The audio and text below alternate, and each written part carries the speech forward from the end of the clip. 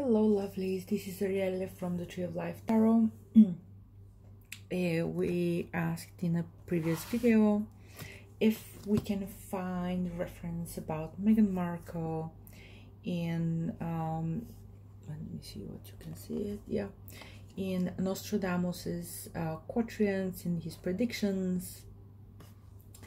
And the answer was a yes, but what came out was very intriguing. It was the card for the Holy Grail, a woman from a long line of women, usually women who are destined, yeah. They give the Holy Grail, the Sangreal, to a young man. So in this young man, I saw Meghan giving her heritage to Archie somehow again. So I wanted to check. Basically, the first thing that came to mind was, what is this? If Archie is an important kid, an important child for the world, why are they playing this cat and mouse game where they are saying, oh, he's a private citizen, he's not going to have titles, but let us, you know, showcase him in Africa.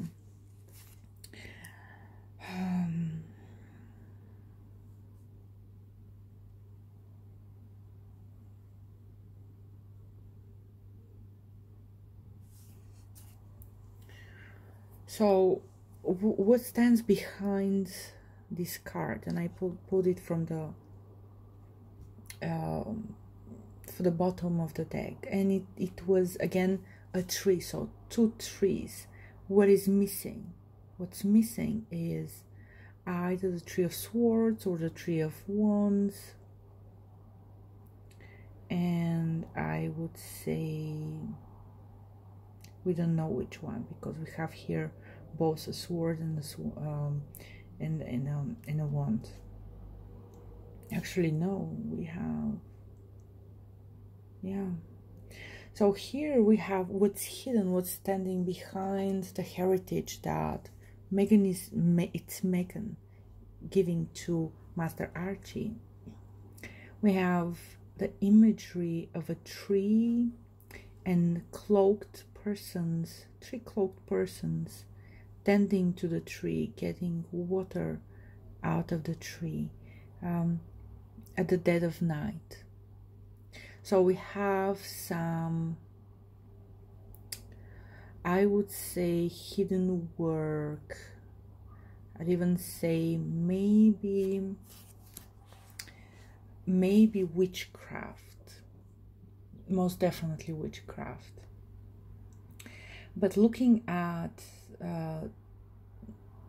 whatever Sangreal is created here, looking at how it was done here in secrecy, through the eyes of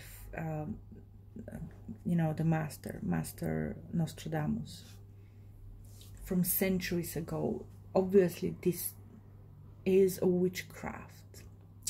Is it really witchcraft, or is it what we now call science? It's possible that it's most likely science, but it was done in secret.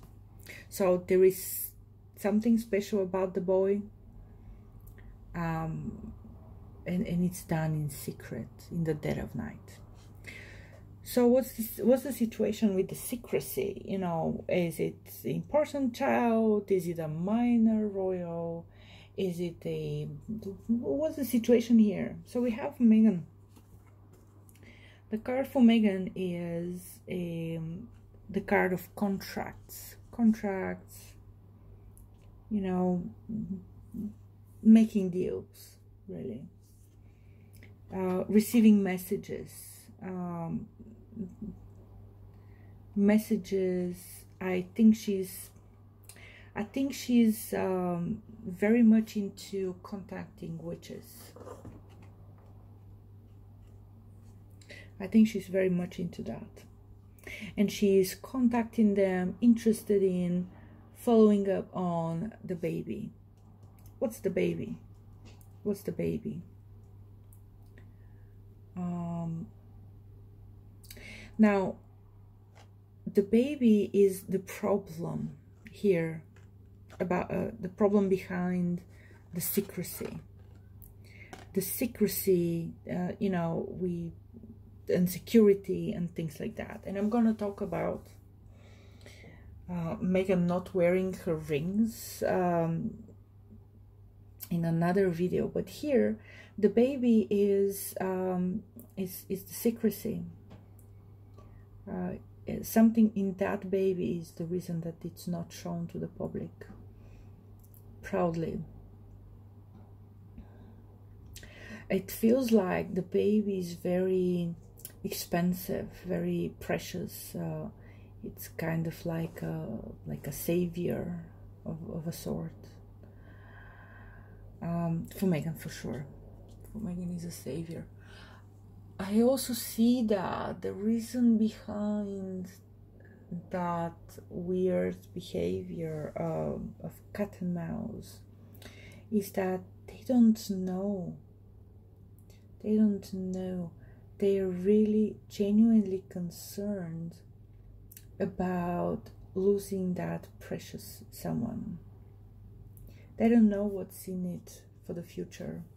They don't know what to expect. They want to overassure themselves. So I don't see here cards that are showing let me be proud to show him, or let me be happy behind closed doors, regardless of whether I show that baby to the world or not. What I see is that a lot of insecurity, and maybe trying to cover up what was done, you know, at night, at the dead of night. It's interesting. And we have a lot of, again, Megan actively seeking advice, I think psychic advice for the baby. Interesting. Alrighty, so let's go to look at the ring situation. Talk to you in the next video. Bye.